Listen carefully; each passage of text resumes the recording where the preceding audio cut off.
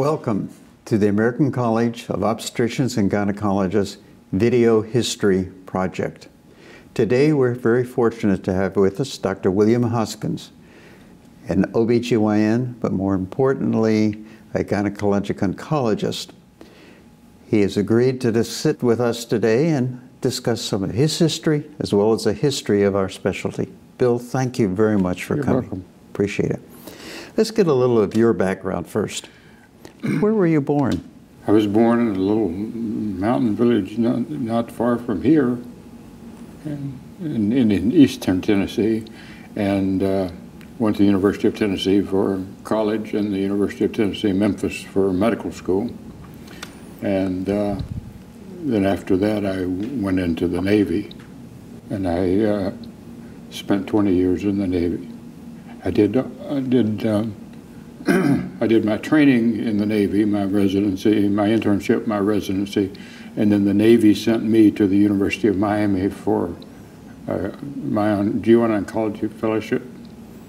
And then after that, I went to the National Naval Medical Center, and I stayed for the rest of my career. And then I retired from the Navy and took a job at Memorial Sloan Kettering Cancer Center, where I started out as associate chief and then became chief of the gynecology service at Sloan Kettering. And I stayed there another 20 years. Well, you have a long history of being involved with the college in our oncology area. But at the time when you first came in, there was no such thing as a subspecialty. How did the subspecialty start? What was the background? Well, actually, you know, before my year group was the first board-approved fellowship group. Before that, people did train, but they trained in ad hoc programs, and they were much like an apprenticeship, and they had no set length or criteria or anything. So in other words, some people would train for 1 year, some people would train for 2 years, some people would just apprentice to a GYN oncologist, and they might do that for several years before they went out totally on their own. So it was very informal, and in my year group, the board had established for the first time a formal fellowship that was 2 years in length for somebody who had finished OBGYN training and wanted to become a GYN oncologist. There were relatively few programs initially. I was, you know, fortunate to get into one of the approved programs at the University of Miami. And then after I finished my fellowship, and I went to the National Naval Medical Center, Bob Park was at Walter Reed, and he had gotten an approved fellowship for the Army. And we combined the Army-Navy programs, what later became the Uniformed Services University of Health Sciences. That was our official program in GYN oncology, and we rotated.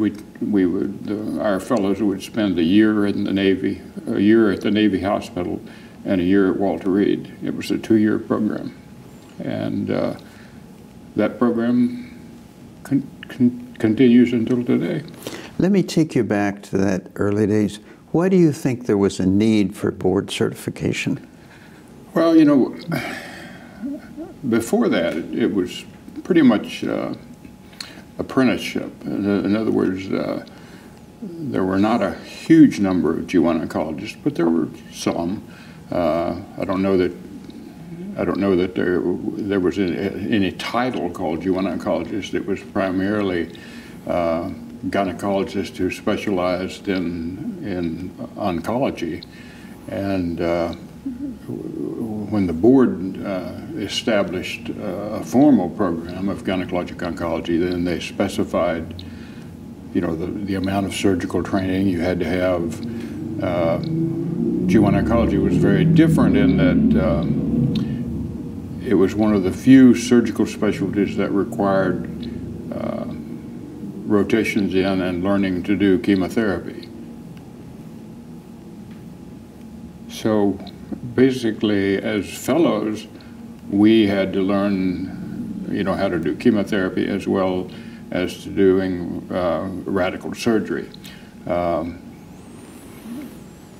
Before that, most of the radical surgery had been done by a few gynecologists and a lot of general surgeons. So we basically moved into an area that was sort of a mixture of general surgery and some informally trained gynecologists. And that became a formal training program with specified training in, radical surgery, gastrointestinal and GU surgery, as well as chemotherapy. There was a lot of concern among gynecologists as the board made that approval, as you recall. Yeah. What do you think was a reason for that? Do you think it was truly financial, or do you think it was? Well, up until then, there was no subspecialty training in gynecology. In gynecology, it was just gynecologists who had a special interest and either apprenticed or gradually moved into that. So in a way, we did, by establishing a formal subspecialty with formal training, I guess we were a threat to people who sort of trained in a haphazard way, but may have had good training, just wasn't well organized. The board set out to set up a formal fellowship with, a required amount of radical surgery of different types, required that we learn chemotherapy. We all had to do ICU rotations and things. So it was just a more formal curriculum. And I think because of that, our training was pretty uniform, no matter whether you trained like I did at the University of Miami, or whether you trained at another early program at Memorial Sloan Kettering or MD Anderson. Now that that has been established and we now all expect cancer to be handled by gynecologic oncologists, what do you see the future is? Well, I think that the future is strong for gynecology, simply because as we've evolved, as OBGYN has evolved, as the other surgical subspecialties evolved, it's become a pretty organized system, and that gynecologists are trained to do radical surgery, and there's no longer that competition between general surgeons and urologists that there was initially. I think everybody sort of accepts that gynecologists are going to do certain urologic and general surgery procedures. It's certainly been well accepted in the field of OBGYN because gynecologists now are a vital part of any residency program to teach the residents. So I think it's evolved into a mature subspecialty, which has a good place in the OBGYN community. And I think the relationships with OBGYN, like the other subspecialties, is very good, very strong. Do you think that taking oncology out of the surgical rotation in a regular residency program has changed the perspective of students that want to do surgery going into OB? Well, one of the problems that we have in OBGYN is that you know, there's an awful lot to learn. If you have you know, you basically got a three-year residency following internship, and during that period of time, you have to learn obstetrics and gynecology. Both of those are pretty demanding specialties, and to try to combine the two together in a three-year period is very difficult. Therefore, to get around that, I think the field of OBGYN has evolved to the point that we now have maternal fetal medicine people who are subspecialized in obstetrics, obstetrical care, and we have GYN oncologists who are in cancer care, and of course now even more so we have people who are subspecialized in advanced GYN surgery that's not oncologic surgery. You know, it's a matter of evolution, simply because you can't learn everything in OBGYN in 3 years and be a master of all of these intricate areas. A young OBGYN today that's interested in surgery, do you think that they should direct themselves toward oncology? Well, I think there's, you know, for the young OBGYN person who wants to go into a surgical subspecialty, they really have a lot of choice now, because yes, if you want to do big cancer surgery, GYN oncology is the way to go. On the other hand, you've got pelvic surgeons who are the pelvic surgery fellowships, which teach some very complicated pelvic surgery things that are not necessarily cancer related. So I think the specialty has recognized that GYN oncologists are really not good people to do all kinds of advanced gynecologic surgery. You need to have people who are trained in advanced benign surgery. So I think it actually works out fairly well. The GYN oncologist manages GYN cancer. In most places, they manage the chemotherapy as well as the surgery. Some places, like where I practiced at Memorial Sloan Kettering, we were, you know, obviously a very huge program, and we had our own medical oncologist that did chemotherapy. So all we did at Memorial Sloan Kettering was the surgical side. But in most of the community, GYN oncologists do both. I think the development of the specialty of pelvic surgery for benign surgery has been a very good thing, and I think that they've added a broader spectrum, because, you know, to be very honest with you, GYN oncologists may know how to do a lot of big operations, but they're not really as good at complicated GYN benign surgery as these people are. You know, I think that our specialty, I mean, the general specialty of OBGYN has evolved in a very good way, in that now we have GYN oncologists, we have pelvic surgeons, we have people who specialize in high-risk obstetrics, and then we have a large cadre of general OBGYN people who can do the day-to-day stuff under the supervision of these people. Do you think that in a standard residency training program of 3 to 4 years, that it's necessary for a resident to do oncology and do oncologic surgery, or do you think it takes it away from the others? No, I think that I think that a GYN oncology rotation for the general OBGYN person is very important. Just like, you know, I think the high-risk obstetrics rotation is very important for the general OBGYN. Now, no one expects them to come out of a residency and do complicated gynecologic oncology surgery, or to do very complicated obstetrical procedures. But I do think they need to be exposed to it during their residency.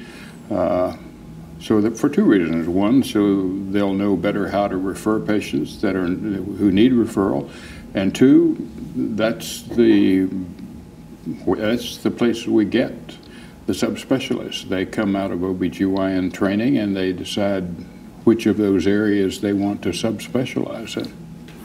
Now, the SGO, the Society for Gynecological Oncologists, has moved off almost to become a separate organization. Yes. Primarily because of what they do. You've been involved in the development of that organization from its very beginning. Yes. Why do you think it has become such a strong organization? Well, I think it has become a strong organization in part because it separated itself from OBGYN, the mainstream organization, but also equally because they stay involved in the mainstream OBGYN. So even though GYN oncology has evolved into pretty much of a separate society and organization, all of the people in that society are basically OBGYN doctors who have a dual membership in OBGYN as well as in GYN oncology. And I think the relationship is good between the fields. The Society of GYN Oncologists has a general gynecologist who sit on our boards, and just like GYN oncologists sit on the OBGYN board, I mean, sit on the organizational structures. So I think it's good. Interestingly, the college, and you were the director of college, had a rather strong oncology project for many years. Yes. Do you think that's something that ACOG should do? Or should it be limited just to SGO? No, I don't think there's any reason to limit it to just SGO. I think you have to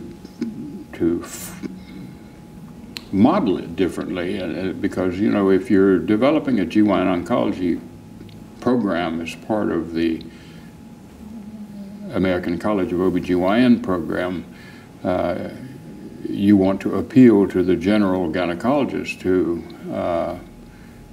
doesn't practice only GYN oncology. So I think there's room for certainly having GYN oncology courses and things like that in the general OBGYN community. It's just that you have to realize that many of the gynecologists who may take those courses are not necessarily going to be GYN oncologists. Well, diagnosis sometimes becomes more important than therapy. It does. In terms of it. If you had a young OBGYN come to you today and say, I've been thinking about going into GYN oncology and getting a fellowship, tell me what should I expect and why should I do that? Well, I think that, basically people who finish OBGYN residency today have one of two courses of action to take. They can either stay in general OBGYN, in which case they would consult with oncologists and maternal fetal and et cetera, or they can go into one of the subspecialties.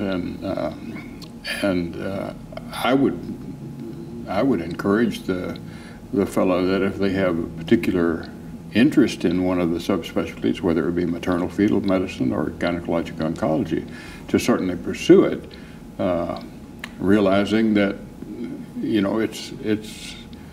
it's time-wise expensive, because that means that after a full residency, they're going to have to spend another 3 or 4 years training in a subspecialty, because most of the GYN oncology fellowships today are 4 years long, including, they include a full year of research. So, if they've got the commitment to do that, I think it's good. And I certainly am pleased that